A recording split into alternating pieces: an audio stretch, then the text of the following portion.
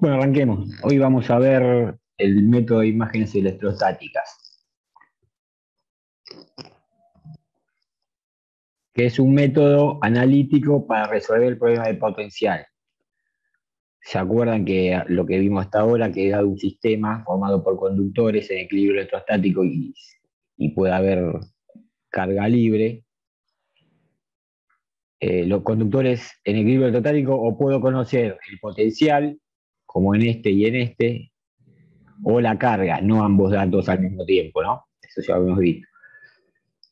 Con la ecuación de Poisson, donde no hay cargas, toma la forma particular de ecuación de Laplace, puedo encontrar el campo, el potencial electrostático en todo el espacio, y a partir del potencial puedo calcular los campos eléctricos, desplazamiento, etcétera, como vimos hasta ahora. Este método de imágenes resuelve este problema para ciertas simetrías sencillas, que las vamos a ver ahora. Lo que sabemos de la ecuación de Poisson, o en caso particular que no haya carga, los puntos donde no haya carga es la de Laplace, es que si existe la solución es única, porque están dadas las condiciones de borde necesarias y suficientes. Si la solución es única, puedo proponer soluciones, basta con que cumplan la ecuación original y satisfagan todas las condiciones de borde. O sea que no importa cómo llego a la solución, una vez que la solución comprueba es solución de la ecuación diferencial y cumple con todas las condiciones de borde, es la única solución del potencial que existe, independientemente de cómo llegué a esa solución. Uno de los métodos para llegar a esa solución es el que vamos a ver ahora, que es el método de las imágenes. ¿En qué consiste o cuál es la fundamentación teórica? Por ejemplo, que tenga un conductor en equilibrio electrostático que tiene cierta carga o cierto potencial, uno de los datos lo tengo que conocer o lo puedo deducir, y una serie de cargas fuera del conductor. Como dentro del conductor no puede existir campo eléctrico, la carga sobre la superficie del conductor se va a acomodar de forma tal de anular el campo interno. El tema que a priori no sabemos cómo se va a distribuir, pero la solución fuera del potencial, fuera del conductor, del potencial, es única. Eso es un, Entonces el método consiste en reemplazar al conductor en el equilibrio electrostático por un conjunto de cargas imágenes, que son estas que tienen la rayita arriba, que junto con las cargas originales cumplen las condiciones de borde. Ya sea, por ejemplo, si es un conductor, sabemos que la superficie del conductor es una superficie equipotencial y nos da la solución fuera del conductor, no adentro. Adentro hay que calcularlo por otro método o normalmente ya se sabe, al menos se sabe que es constante. Si tengo ese dato, lo puedo ya tendría la solución dentro del conductor. O sea que yo amplío el recinto original, que sería fuera del conductor, en todo el espacio, y reemplazo el conductor por un conjunto de cargas ubicadas inteligentemente para cumplir con las condiciones de borde. Las cargas imágenes no las puedo poner en la zona o región o dominio donde yo quiero calcular el potencial, porque estaría variando la ecuación original. ¿Se entiende? Y da la solución solo, en este caso, afuera del conductor. Por ejemplo, vamos a ver un ejemplo muy simple que nosotros ya usamos. Por ejemplo, si tenemos una esfera conductora que tenga una carga neta Q y no hay más cargas en todo el espacio, podemos reemplazar esa esfera conductora por una carga puntual en el centro de la esfera del mismo valor que la carga neta del conductor, y fuera del, del conductor va a generar el mismo potencial, campo eléctrico, desplazamiento, etcétera, pero solamente afuera. Adentro ya no sirve esa carga de imagen para calcular el potencial dentro del conductor esférico. Este caso es un caso muy sencillo como para ver la mecánica de que yo puedo reemplazar el conductor por una carga puntual y calculo, y con esa carga puntual puedo calcular el campo externo al conductor. Vamos a ver varios ejemplos para ir afianzando el concepto. Por ejemplo, si tengo una carga puntual frente a un plano infinito puesto a tierra. Físicamente, ¿qué va a pasar? Como no puede haber campo eléctrico debajo del plano conductor puesto a tierra, sobre la superficie del plano se van a inducir una densidad superficial de carga, no constante en este caso, de modo tal de anular el campo por debajo del plano. ¿Se entiende?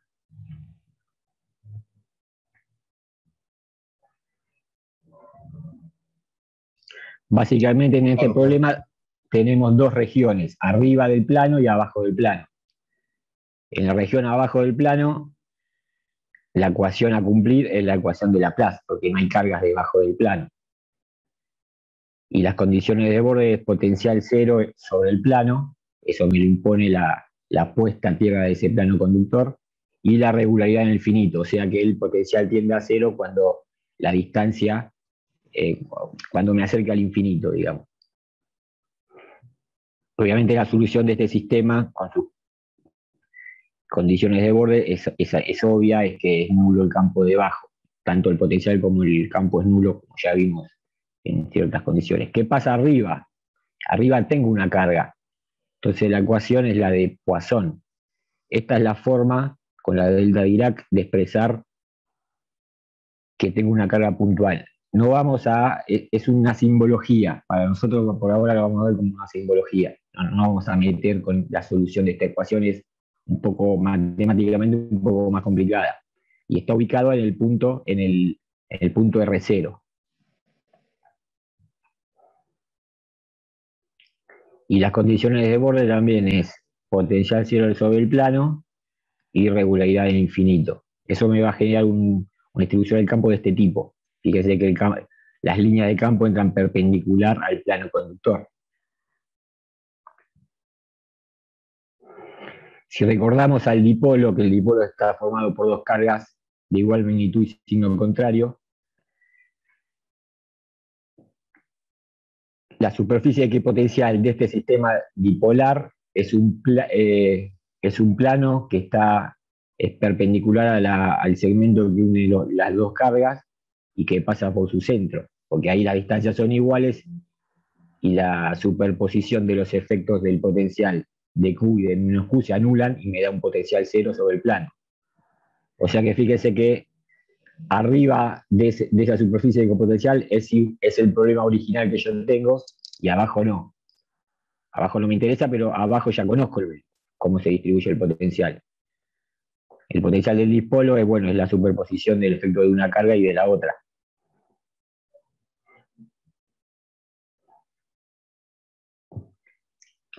Y este potencial cumple la ecuación de Poisson con las dos cargas puntuales.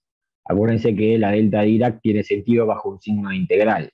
Cuando yo, digamos, si el punto R0 está dentro de la zona donde yo integro, la delta Dirac me da 1 y si está afuera me da 0.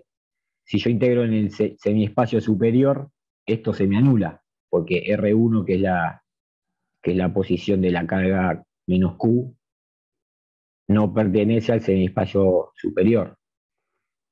O sea que en el semiespacio superior cumple esta ecuación, que es la original. O sea que el dipolo sería solución de la ecuación original que yo quiero ver y aparte cumple todas las condiciones de borde, porque se anula el potencial en el plano. O sea que yo puedo reemplazar la densidad superficial de carga que se induce en el plano por una carga ficticia que le llamamos carga imagen, que está ubicada en forma especular con la carga original y que tiene por magnitud, tiene la misma magnitud y el signo contrario. De ahí viene el nombre de imágenes, es como la imagen en un espejo. ¿Se entendió? Sí, profe. O sea que la solución del potencial en todo el espacio es en el semiespacio superior, arriba del plano puesto a tierra, es la del dipolo y abajo es cero. Con esto puedo calcular, digamos, después el campo, el potencial, la densidad de carga que se induce, esto lo vamos a hacer ahora en un ratito. Entonces decimos que por debajo el campo es nulo, el potencial es nulo, y por encima se comporta como si tras el plano hubiera una carga puntual de igual magnitud y signo opuesto, que llamamos carga de imagen, situada simétricamente respecto al plano. Si el plano digamos, tiene una inclinación, lo tengo que ubicar en forma simétrica respecto al plano, siempre perpendicular, digamos, la distancia mínima, para formar un dipolo, que ya conocíamos cómo es el potencial de un dipolo. Cabe aclarar que esa carga no existe en realidad, pero provoca un campo por encima de la condición de frontera del plano conductor, exactamente igual al campo generado por las cargas reales. Obviamente es mucho más sencillo calcular el potencial del campo en el semiespacio superior usando la carga de imagen que usando la densidad, que encima no es uniforme, de carga superficial que se induce en el plano conductor. Esa es la ventaja de este método, muy sencillo para calcular los potenciales, cargas, fuerzas, etc. Las que generan el campo encima del plano es la carga inducida superficial que es en el conductor más la carga original, pero es equivalente al campo provocado por la carga imagen. Bueno, para calcular el campo hago el gradiente, vector de desplazamiento lo multiplico por, en este caso, es vacío por epsilon 0. Acá hay un gráfico en líneas llenas, son las superficies equipotenciales. Esto obviamente tiene una simetría de revolución, ¿no? Porque estamos hablando de un plano y una carga puntual. Y las líneas punteadas son las líneas de campo eléctrico. Fíjese que entran a 90 grados. ¿De qué signo van a ser la densidad superficial que se induzca en el plano conductor puesta a tierra? Viendo que las líneas del campo eléctrico entran. Negativo. Exactamente, van a ser negativas. Si la carga original fuera negativa, las líneas van a salir y se va a inducir una densidad superficial de carga positiva. Esperen que no veo el título. Ahora vamos a determinar cómo se distribuye esa densidad superficial de carga.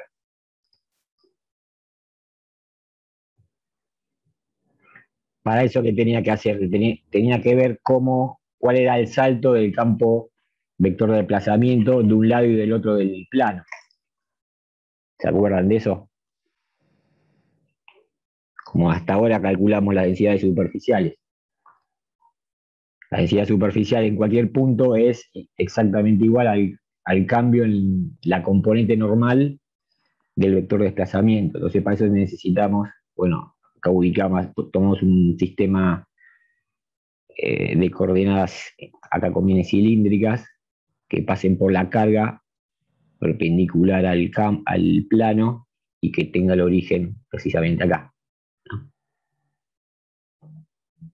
Entonces ya, digamos, puedo calcular el campo vector de desplazamiento un infinitésimo encima del plano conductor puesto a tierra. Obviamente reemplazando, digamos, acá la R por punto sobre el plano. Me da obviamente entrante y que dependen de la distancia al origen, al cubo, y de la altura en que está la H sería la altura respecto al plano que está la carga puntual. Habíamos visto que por debajo era nulo, entonces el salto es precisamente la diferencia y me queda una densidad de carga que se va achicando a medida que yo me alejo del punto que está perpendicular a la carga puntual, o sea que ahí va a ser máximo y va a tender a cero a medida que yo me alejo. Da un gráfico así tipo de campana.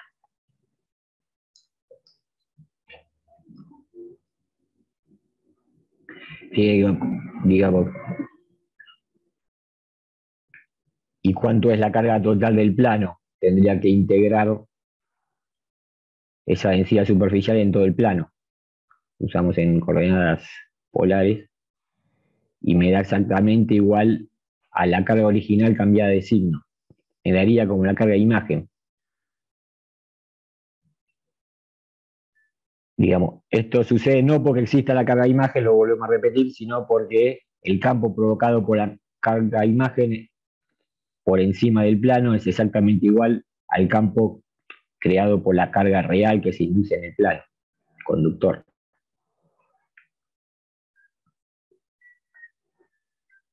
Y para calcular la fuerza, cada diferencial de superficie va a generar un diferencial de fuerza, como tienen signos contrarios, va a ser de atracción, y la fuerza que experimente la carga puntual Q va a ser precisamente la integral en todo el plano. Fíjense que esto no es un flujo, sino que es una integral de superficie vectorial. Esto me va de un vector, porque esto es un vector.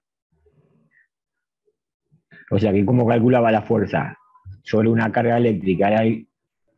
La carga eléctrica por el campo que generan todas las otras cargas en el punto donde está la carga Q. ¿Se acuerdan de la fuerza eléctrica? Sí, sí. Lo pregunto para ver si no se me cortó el sonido, porque ando con problemas del micrófono y esas cosas. Pero el campo que crea, que en este caso la carga real que existe es la densidad superficial sobre el plano conductor. Pero el campo que crean esas cargas es exactamente igual al campo que crea la carga de imagen, que vale menos Q. O sea que fíjese que de esta forma es sencillo calcular la fuerza que experimenta la carga Q y no hacer esta ecuación, donde esta depende de H, de la distancia, con la ecuación que vimos en la filmina anterior. Fíjate que práctico que es para cierta simetría, hasta ahora estamos viendo planos, el uso del método de imágenes. Esto en la ingeniería se usa bastante, por ejemplo, para el diseño de líneas, cálculo de líneas, de máquinas eléctricas también. Ahora estamos viendo en la parte electrostática, pero puede aplicarse también a otras ramas del electromagnetismo. Al que sigue. La energía, ¿cómo puedo calcular la energía? Sabemos que la fuerza es de atracción, la calculamos recién. El trabajo va a ser negativo. Si tengo una fuerza de atracción, yo cuando traigo el trabajo que tengo que hacer para traer esa carga Q cerca del plano conductor, la tengo que ir frenando porque la carga va a tender a acelerarse, porque percibe una fuerza de atracción. O sea que el trabajo va a ser negativo. Y la energía es menos el trabajo.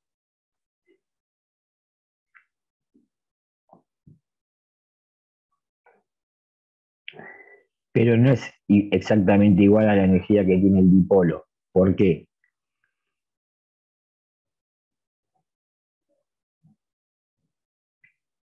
Esta es la energía de un dipolo, digamos. Y el trabajo para traer la carga frente al plano conductor, si bien puedo reemplazar al plano por una carga de imagen y formar un dipolo, la energía no coincide. ¿Por qué se les ocurre que no coincide? Porque va a estar a la mitad de distancia, ¿no? No, el dipolo, digamos, está rumbeado. El tema es que va a haber energía donde haya campo, y campo va a haber encima del plano y abajo no. Entonces me da justo la mitad. Pero el dipolo está formado por la carga original y la imagen. Si yo calculo la energía como... Cuando tengo cargas puntuales no puedo calcular a través de los campos, porque los campos cerca de la carga puntual tienden a infinito y la integral diverge. Tengo que calcularlo en base a las cargas. ¿Se acuerda? Un medio de la sumatoria del potencial por la carga. Pero a medida que yo traigo la carga del infinito, la imagen también se mueve. O sea que yo, si lo quiero calcular energía a través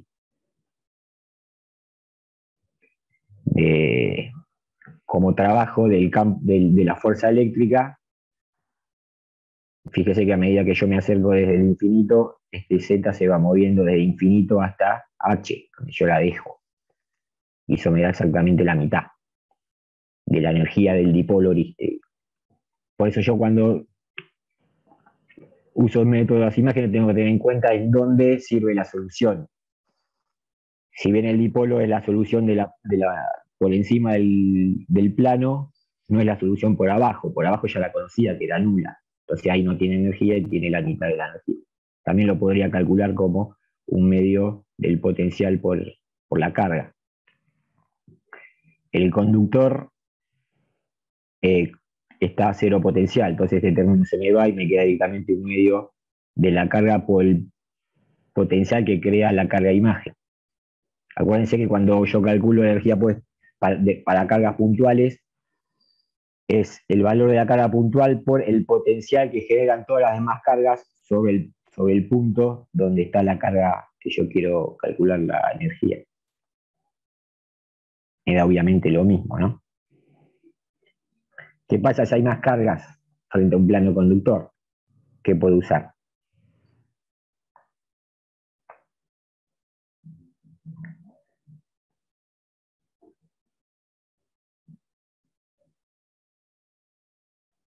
Y podría ser varios dipolos.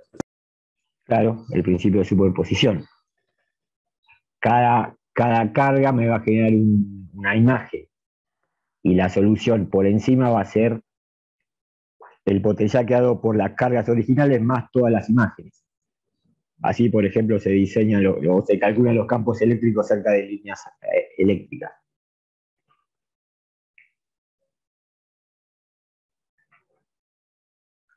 Y también no solo sirve para cargas puntuales, sino que para distribuciones volumétricas, superficiales, lineales, etc. Siempre lo tengo que espejar. Fíjese que, por ejemplo, la imagen de la carga Q3 está a la misma distancia del plano, ubicada simétricamente y cambiada de signo. Si esta es positiva, esta es negativa y viceversa.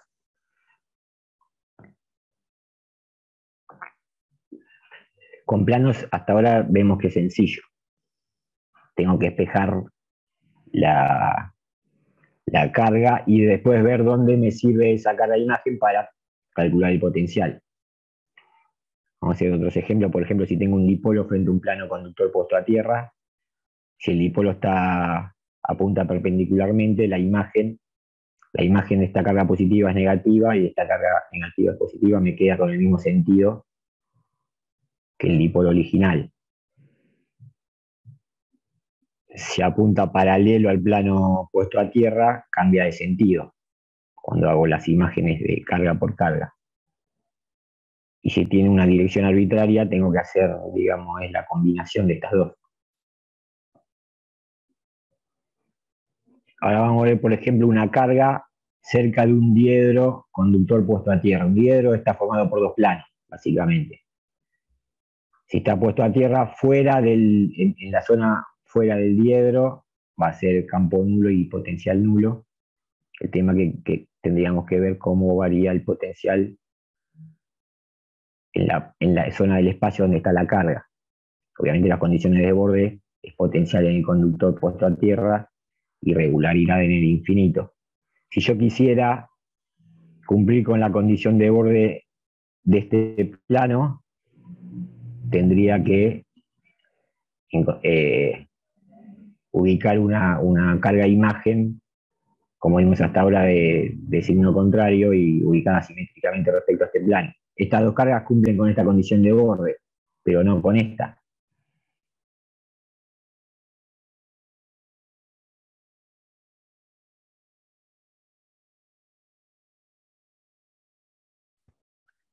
Hola, Guille, ¿el resto de la gente está? Sí, sí. Sí, sí, a Guille no se le escucha. Sí, sí. Bueno, esperemos un cachito a ver si lo podemos. Y las cargas imágenes están todas afuera de donde yo Guillermo, quiero calcular mi potencial. Sí. te perdimos durante un cierto rato largo de tiempo. Recién con la primera imagen, ahí te perdimos el audio. Cuando estabas explicando la primera, ahí, esa. Bueno, Gracias. está bien que me avisaron. Si yo quiero cumplir con la condición de borde que el plano horizontal tenga potencial cero, tengo que despejar la carga Q0, tengo una carga imagen 1 de igual magnitud y signo contrario, ubicada simétricamente. Estas dos cargas cumplen con la condición de borde en esta parte del diedro, pero no con la condición de borde en este plano. Para cumplir con la condición de borde en este plano tendría que espejar estas dos cargas respecto a este plano. Fíjense que esta distancia es igual a esta distancia y cambia el signo. Esta queda negativa y esta queda positiva porque esta es negativa. Está la distancia simétrica respecto al plano que está a 60 grados. Estas cuatro cargas cumplen con la condición de borde del plano a 60 grados, pero no con el plano horizontal. Para eso tengo que volver a espejar las dos que me quedan, que son estas dos. Fíjense que ahora las 5 cargas imágenes y la carga original cumplen ambas condiciones de borde. Anulan el potencial en este plano y anulan el potencial en todo este plano. O sea que es la solución del problema. ¿Se entiende? Me va a quedar como una suma por el principio de superposición de los efectos que aportan la carga original más todas las imágenes, en este caso 5.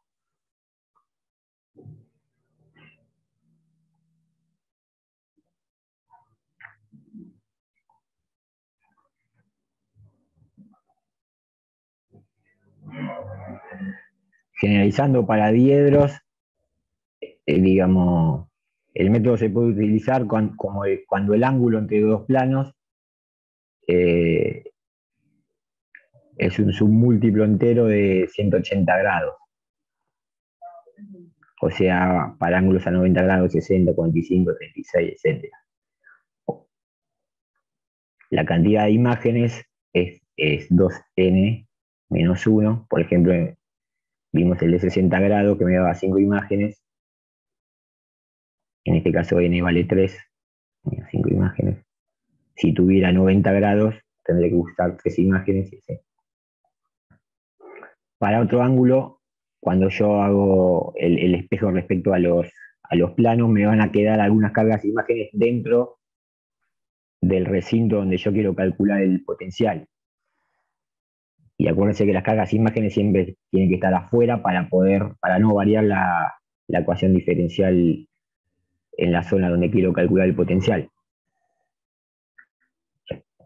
Por ejemplo, la de Poisson. En este caso no se puede usar el método de las imágenes. No quiere decir que el problema no tenga solución, sino que hay que buscarla por otro método. Por ejemplo, resolviendo la ecuación diferencial o algún otro método numérico. ¿Hay alguna duda cuando tengo diedros?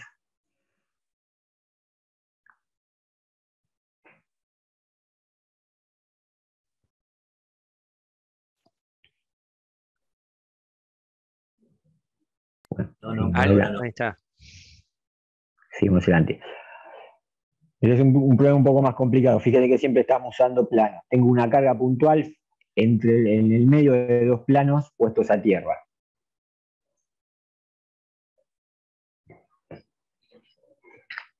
Si yo quiero cumplir con la condición de borde del plano inferior, espejo la carga. Estas dos cargas me van a dar esta condición de borde, pero no me van a cumplir con esta. La superficie que potenciales van a ser de este tipo. Para cumplir con esta tengo que espejar respecto a este plano. Estas dos cargas. No veo arriba, pero creo que tendría que haber aparecido. Sí, se ve bien.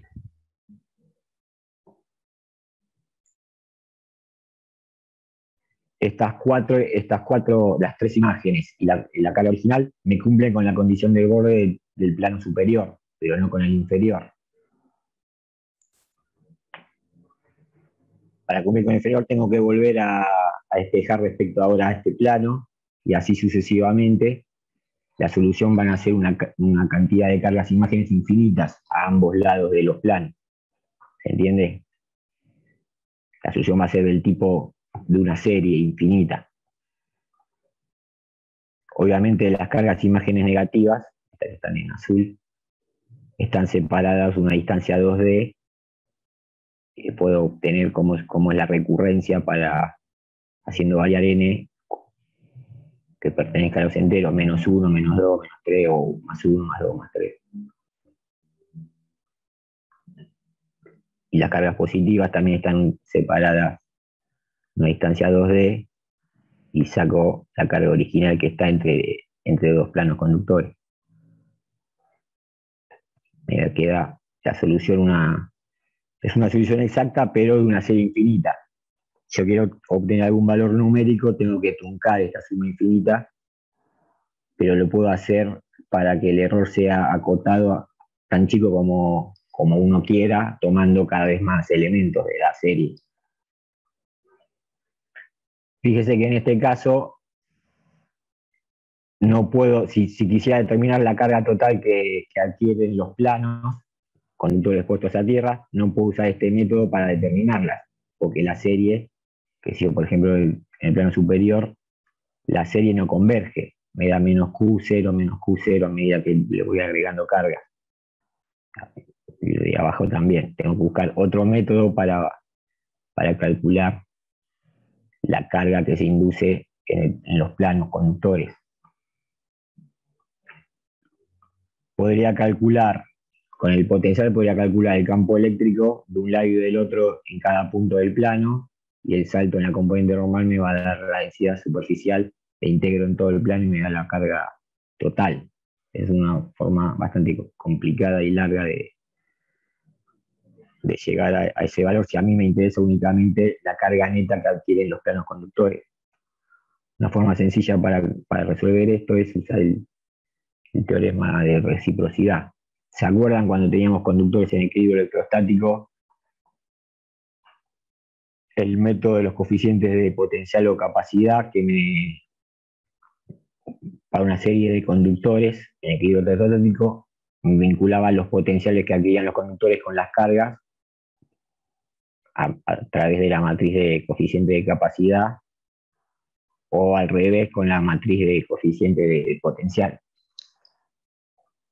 Esto creo que lo vimos la clase pasada.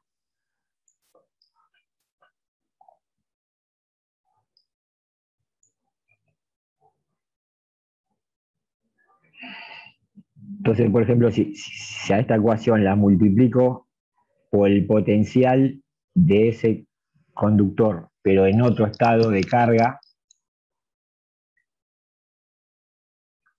acá los superíndices no son exponentes, sino que se refieren a qué configuración de ese sistema de conductores nos estamos refiriendo. El 0 es cuando tengan una carga y un potencial particular, y si yo le cambio el potencial, se acuerdan que no hacía falta resolver todo, sino que con el sistema de ecuaciones me cumplía en el mismo sistema de ecuaciones, cuando yo le variaba el potencial o la carga a los conductores. Si sumo todas, de todos los conductores, me va a quedar una sumatoria.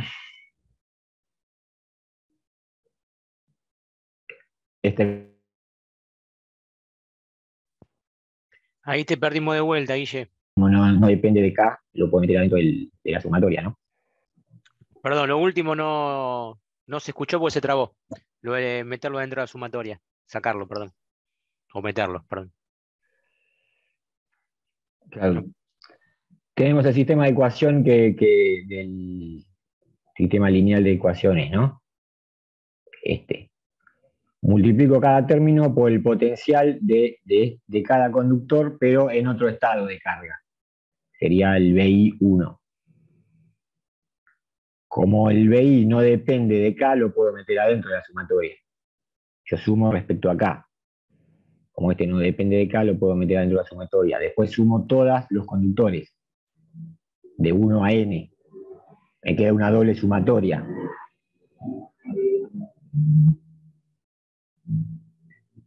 Como el orden de los sumandos lo puedo modificar, digamos, la suma no me va a variar, invierto, En este caso, primero tendría que hacer la sumatoria respecto a acá y después respecto a ahí. La puedo invertir. Primero respecto a ahí, después a acá, el resultado nos va a cambiar porque la suma es conmutativa. Fíjense que ahora el BK no depende de ahí, lo puedo sacar afuera de esta sumatoria.